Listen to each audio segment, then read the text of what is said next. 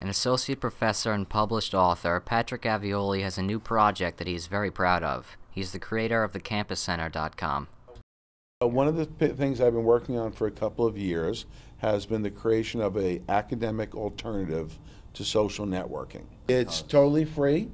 It's accessible from any computer, from your home, from your dorm, from the library, from your classroom. Everybody has their own profile, and they can get to their papers, they can get to their information anytime they want, no matter 24/7, 365. The Campus Center gets back to the heart of what he says is the Internet's true purpose, being an information resource. The real nature behind the Internet was academia. The real nature behind the invention of the Internet was to make it a place to share academic thoughts.